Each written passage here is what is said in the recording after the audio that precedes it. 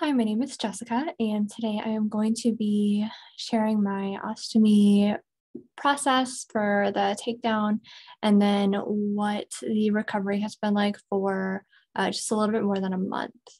So, I'm going to do another video that talks about my process that led to getting an ileostomy. I think it would just be too long to put it in this video, and that is kind of a separate interest in the people looking for other people who've had an ileostomy takedown. And this really what inspired me to make this video is before my ileostomy takedown, I wanted to learn more about other people's experiences. When I was looking online for what to expect, everything was so vague. It was like within 1 to 6 months, you might have this, it could take this long for this, or you might experience that. And it was just nice to see other people's experiences to see what I might be experiencing. And there's a lot of variability with anything like this. And I think it also has other factors that go into it, like maybe how much of your colon, if you had a colon resection or a bowel resection, how much was resected, and how long you had your ileostomy. So I think, just because of what the experience that I had doesn't mean that it'll be the same experience for everybody else. That being said, when I was watching some of the videos, I didn't see as many people touching on the topics that I was hoping to get more information on. I saw a couple of videos that were still really helpful, and I will put them in the comments for anyone else who's looking for those. I just didn't see a whole lot of information on YouTube in general that I was looking for. So I'm hoping I'll share my experience and touch on those things that I was looking for, and hopefully that will help. So I had the long story short of why I had an ileostomy is complications after I had a baby this summer. So I know it seemed like a lot of people have the main reason that I saw that people have ileostomies is related to colon cancer. But in my case, I had a large bowel obstruction after my C-section. And after the bowel resection, I ended up with an ileostomy while my colon healed after the resection. And I had my ileostomy for not very long, which I'm thankful for. It was about 7 weeks that I had my ileostomy.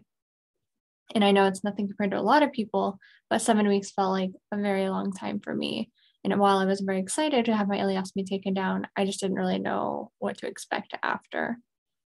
So, start with the preparation process for the ileostomy. I was very lucky that I had a couple of follow-up appointments after my surgery with my surgery clinic, and they scheduled a surgery date, but I had to have an appointment a week before to make sure that everything looked good. I was healing, and part of the pre-op appointment process was to have a scope of my intestine, and that was before the appointment. So beforehand, an important factor is making sure that you're well hydrated. I know for my ileostomy, I had so much liquid output. I really had a hard time getting the right consistency, that like pudding consistency they want you to have. I just had a really hard time getting there, even with fiber bars and eating the foods they tell you to eat. I was just losing so much liquid. So I was trying to drink a lot of liquid to balance it out. So it's really important to stay hydrated. Luckily, I had a stomach bug for about a week, and I couldn't really eat or drink very well. So that sent me back a little bit earlier on, but I was able to keep drinking fluids, and I was doing pretty good in that regard. So I had my colostomy, or sorry, my scope, and I called ahead because I didn't get a lot of instructions about it. And I wanted to make sure there wasn't anything I was supposed to do ahead of time, because I did not want to do anything to push my surgery back, my takedown. So I called, they said there was nothing special I needed to do, just show up. And so I got there, and one thing that no one had told me and I didn't know is that at least for me, my scope wasn't through my rectum. I knew that the scope is to go in there and make sure everything was well healed. So I guess I just thought it would just be a regular like colonoscopy series, that it was just in through the rectum, and it was through the ileostomy. And when they got there, they asked if I brought extra supplies like a pouch and everything you need to do a dressing change, and I sure did not, because nobody told me. So what they did is they emptied my pouch, and then they put the tubing through the bottom of the pouch and into the ostomy. And my scope lasted about an hour, and I would say for me it was pretty painful. They don't give you anything, or they didn't give me anything, and I asked if they would be, and they said no. They said that, some people tolerate the procedure just fine, or most people, and other times it's not as comfortable. And for me, what I mostly experienced was a lot of stomach cramping, and that was really painful for me. Really the whole time. When they had told me, while I was waiting for the surgeon who was coming in to do it, I had brought some pain medications with me just in case, because I knew there was a potential that they wouldn't give me anything. And I still had some pain medications from my surgery, and had still been taking them off and on because I was still in that recovery period for my surgery. So I had taken it, and I will be honest, it didn't even help. So I don't think it made much of a difference. Maybe for right after when things had calmed down, but it didn't help for me. It was, it wasn't the worst pain I've ever been in, but it was certainly painful, and just something that I wanted the takedown so bad. I really would have gone through anything just to, get through it. So what they did is they put in the scope, and then they put some contrast in, and what they're looking for is to make sure that the contrast they put in higher in your ostomy will go down to your rectum. And it takes a little bit, or it took a little bit for me. And then some of it might leak out, especially depending on the strength of your muscles in your rectum. But for me, I mostly passed it right after. So all good signs. And after that, and they made sure there's like, I think they checked something too at first when they first went in. I think it's just to make sure that there's no initial leaking at the ostomy site either. So all good things. I will say too, when I was looking up research for my ostomy takedown, I found these instructions somewhere from some medical facility saying that in order to, you can prep for your bowel, or for your ostomy takedown. And they listed one exercise, which was these Kegel exercises for your rectum. So you would squeeze your rectum muscles and hold it for 10 seconds, and then release for 10 seconds, and then constrict them again for 10 seconds, and then release them again for 10 seconds. And you do like one like constrict and release cycle 10 times. And you can do that, I think it was 4 times a day. You can double check that too, but that's something I was doing. But I did notice if I did it after I ate, or if I was having some output, it seemed to like put a little bit more pressure on output for me. But again, I still had some pain as I was, or around my ostomy site, all the way up until my takedown. So I think having done some exercises to get to build up the muscle again from or in my rectal area, I think was really helpful as part of my process. I also was working with a pelvic floor physical therapist, which is something that you can do while working towards your ileostomy takedown, and something I think worthwhile in mentioning to your surgeon and see if that would be beneficial, because it's kind of the same thing of working on building up those muscles so that when you have your ostomy reversed, your recovery is much better than it probably could be. So you can start gaining on using those muscles beforehand. I was working with a pelvic floor therapist, which I had so much to work on, but because I had other things to work on, and I was in such kind of a fragile shape at that point, we didn't do a whole lot. for the ostomy takedown exercises, but I would definitely look at looking into that beforehand, especially if you have some time until your ostomy takedown. So fast forward, I have my takedown colonoscopy pre-op, and then I have my appointment in which my surgeon kind of talked about the process, that the surgery would be about 45 minutes because, like I said, they had already reconnected my colon before, and it had time to reduce in swelling, and there are no concerns for leakages. She said that they cut around the skin around the area of your stoma, and they staple the holes, and then they kind of just push your intestine right back down. And it sounds like there's some variety on how they manage that new hole in your abdomen. Some of the videos I had seen, they talked about stapling the area.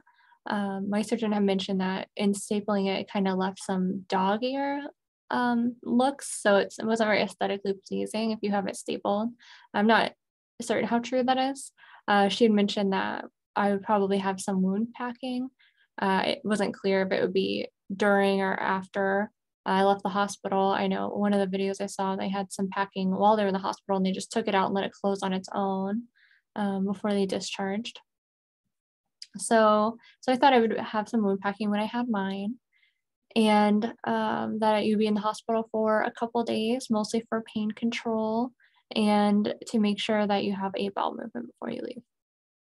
So that was great. No concerns going in for the appointment or go after the appointment, and then had to wait the week. It was, those final days counting down to my surgery was great. I was very nervous, which when I talk about my process, I had a long hospitalization, and it was scary going into the hospital again, and any surgery is scary and has its risks. But that when I was thinking about my, this is my last pouch change, there's nothing like that moment. It was just such a relief, and I couldn't wait to be done with it. And having the skin breakdown around my ostomy, and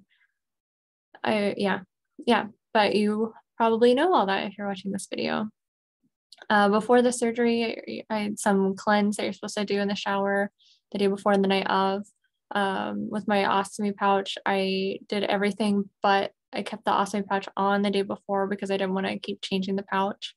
And so the morning of is when I took off the pouch for my shower, cleaned the area really well too with the cleanse, and then I put on the new pouch right before, which of course you're fasting before surgery, so I didn't have a lot of output before my surgery. Surgery would expected as expected. I had mine really early in the morning, and so I spent longer time in recovery waiting for bed to open up than I think I did in the OR, which was probably good. When I got to the room afterwards, I felt so good, especially because I had had so much pain beforehand with my other issues, kind of recovering from the X-lap that I had and just having a baby. Before I wasn't really walking really well because of everything. But after the surgery, I felt so great, and I was walking better than I had since my C-section. And before all of this, I was, 100% healthy and fine. So it was such a great moment. And I felt like I didn't need any pain medications.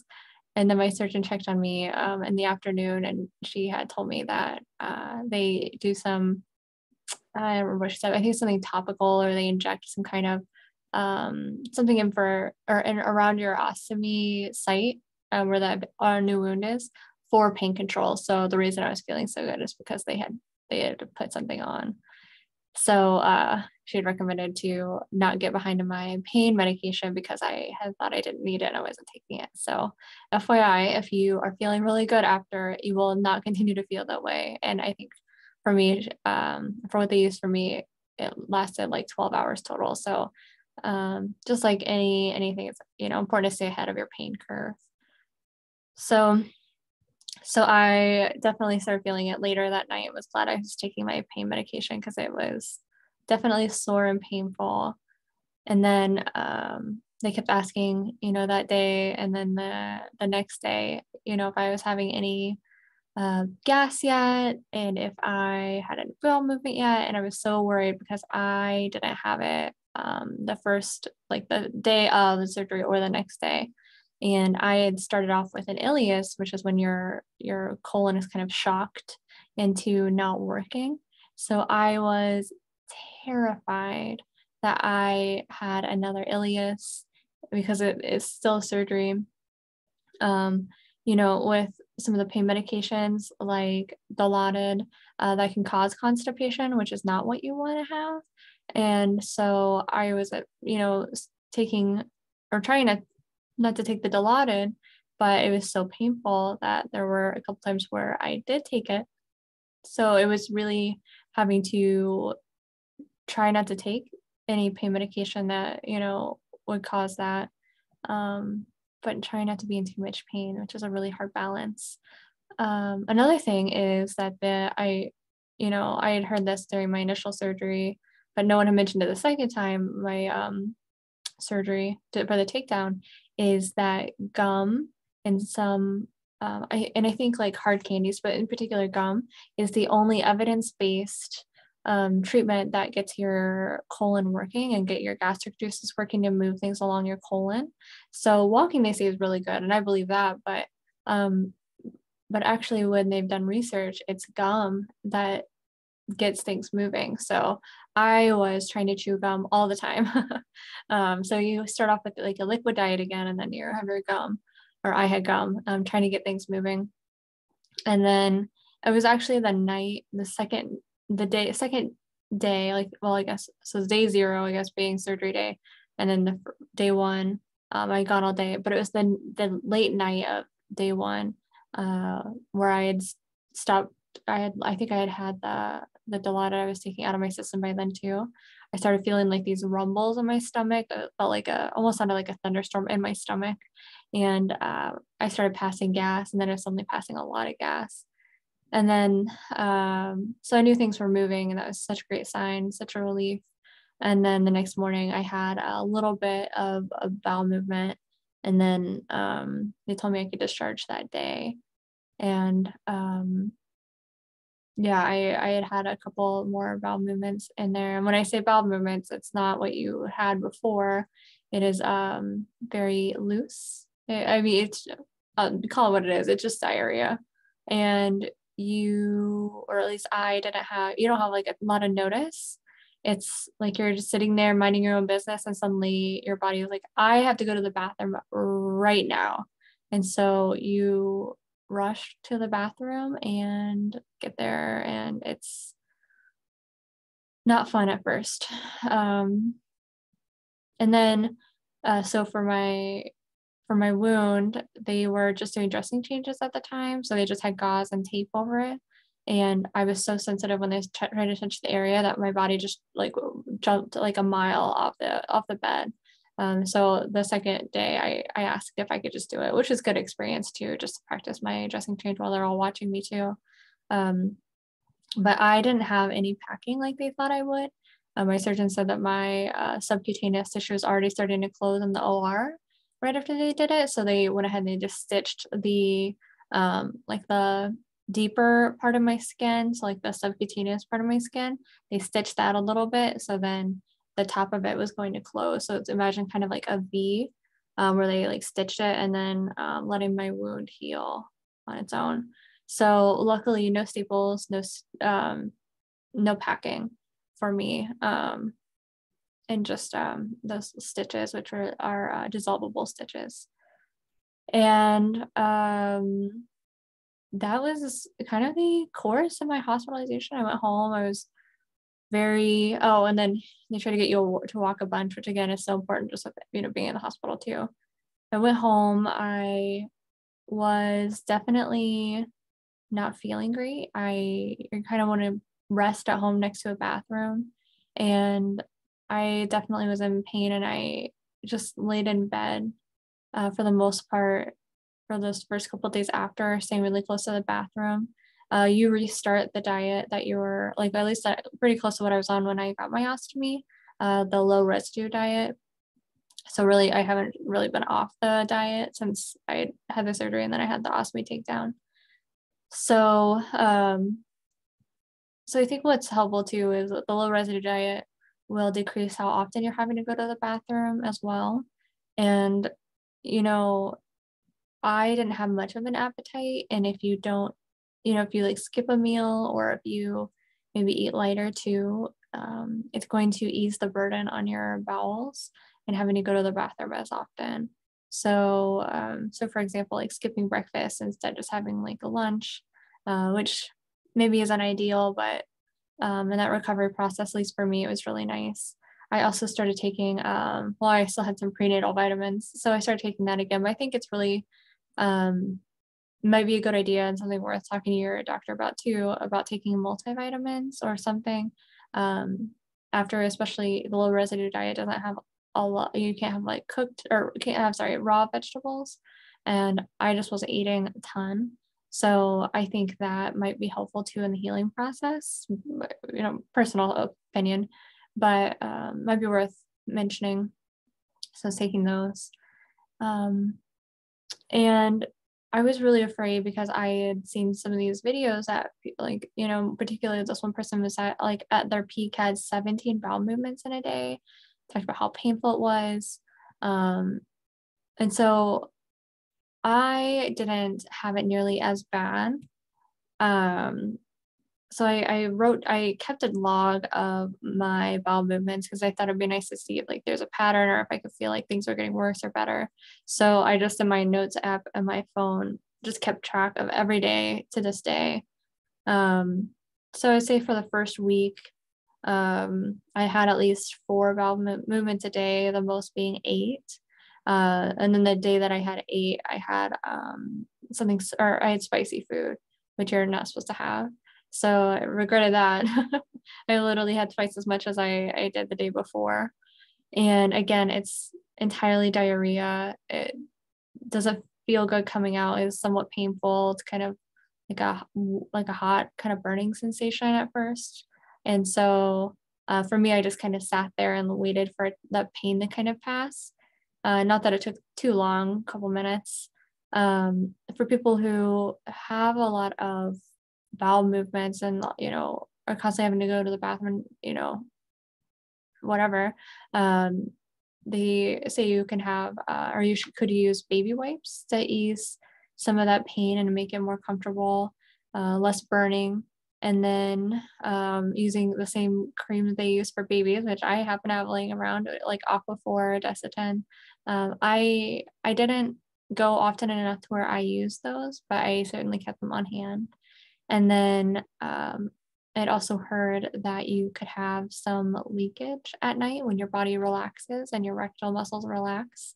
I didn't have that, but I had some peace of mind wearing, and you can wear different things like just putting on like a pad or a diaper the first couple of days, especially if you're not really close to a bathroom or if you're going to try to go outside, or just at night and worrying about having an accident or something leaking out. You could always lay on a towel or a couple of towels too. I wouldn't want to soil my bed, and clothes could be washed, but just being mindful that that could happen. But fortunately for me, I didn't have that. And again, I think because I only had 7 weeks of my ostomy, and I've been doing these exercises for several weeks leading up to, I think really put me in a good position, where I didn't have that. So the first week, like I said, the most I had was 8, but the least I had was 4. The second week was a bit better, depended on the day, but it's as soon as I had the second week, I most commonly had up to 3 bowel movements a day. There were a couple times I only had 2, and the worst one day I had was 6. So I'm gonna guess I probably ate something I shouldn't have. That made me go more that day. Week 3 was very similar. One day I only had 1 bowel movement. At the most I had 4. And then this last week, at the beginning of the week, I had my first, I had one day where I didn't have any bowel movements. And then the next day when I went to the bathroom, I had an actually like formed stool. I kind of want to go into details about, poop, but yeah, it was like before almost.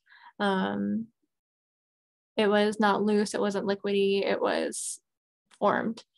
And I've had another day this week where I didn't have any bowel movements. The most I've had is 3 this week. And it's been less liquidy than before, but it's still not formed.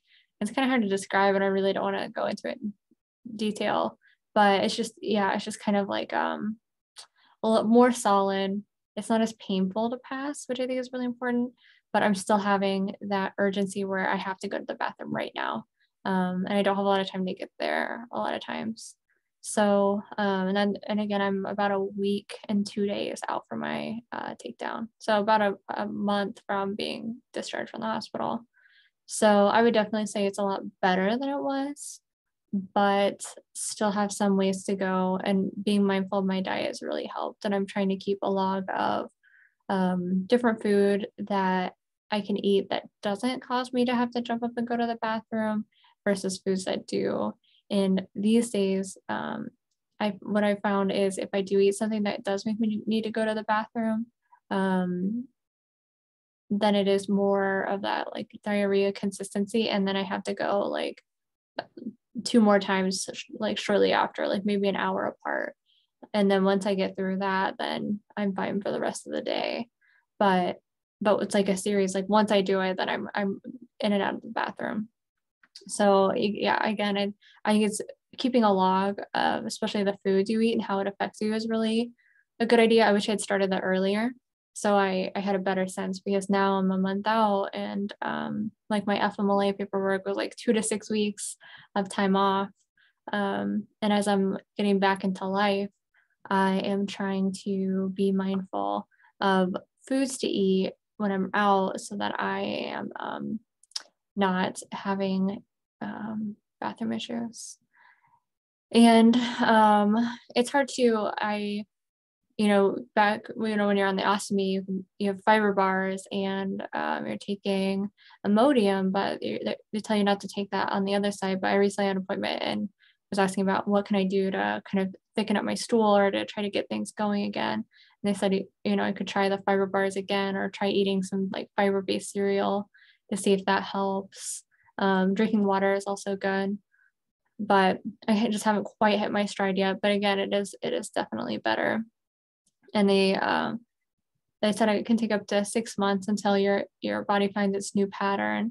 Your intestine, when you're not, that part of your intestine that you're not using with the ostomy, it atrophies while you're not using it. It's not getting the nutrients in that area, so it just kind of withers away, and so you're rebuilding those muscles. And it's kind of reminds me of my baby, who's also having a lot of liquid stools because his body is learning how to work, and his intestine area is also trying to figure out how to do form stools. So I think we're having these like parallel experiences where our GI systems is learning how to appropriately go to the bathroom and make stool. So it takes time, and I think it's important to give yourself grace. I had some bad moments, and I think all of this is a journey, but I really think it has been getting better. And the first week and maybe even 2 weeks, it was not a fun time, and I could feel maybe down on myself.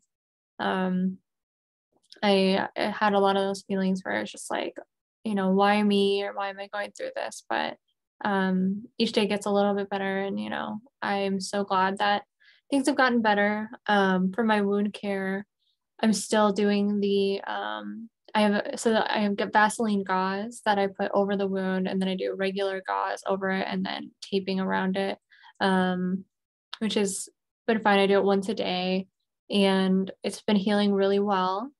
And they tell you to shower with it open, so I've already struggled with showering with my ostomy, like without the pouch.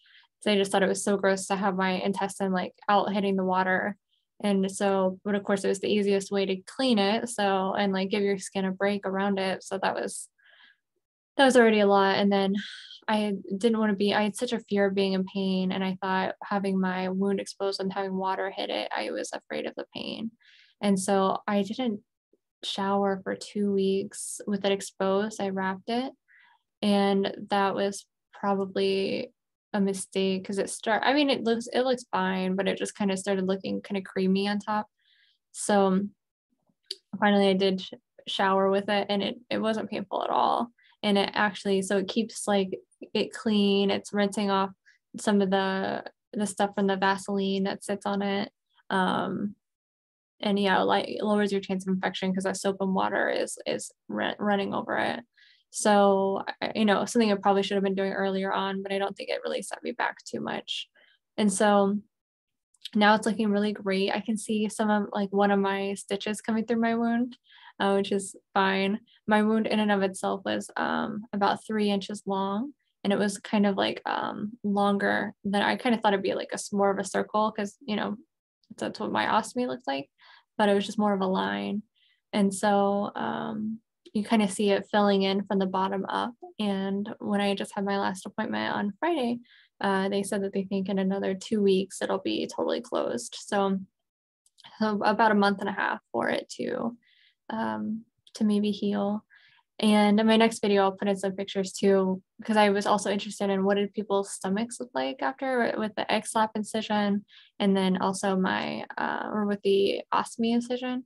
So I'll have more of that. I'll do maybe another update video 2 months out, and then I'll do another video of kind of like what led to my ostomy situation and kind of my process in the hospital, just in case like I said, I didn't see a lot of situations like mine, and the OB team that I had, only one of the OBs had ever seen a case like mine, having a large bowel obstruction after a C-section. And she had retired shortly after, like within 2 weeks after everything had happened. But for the most part, it was just a very rare situation. And I just didn't really see anyone that had an experience like mine. But of course, there are different reasons for why people can have a large bowel obstruction and then also have an ileostomy. So I'll put that out there in case it's helpful for anyone else who maybe finds this. I think those are all the things that I was kind of looking at, or like questions I had but when I was looking into preparing for my ileostomy takedown. So I hope this has been helpful. I hope that if you're watching this and you have some, your ileostomy reversal coming up, I know it'll go well. There are things you could do to help prepare for it and take some control over the situation, I think, by doing these exercises and talking to your surgeon about, nutrition and vitamins and pelvic floor physical therapy, or doing even the Kegels at home. Things that you could do to prepare yourself, I think is really great. And you get through it, and we got through the first having the ileostomy put in, and then we'll get through the ileostomy coming down. So best of luck if you are going through that. And I won't say that I'm going to carefully watch these comments, because this is not a channel that I'm really into. I just kind of made this channel just for these couple videos, but I will check them every once in a while. I hope that that everything does go well for you if you are going through it. But thanks for watching. Best of luck with your surgery.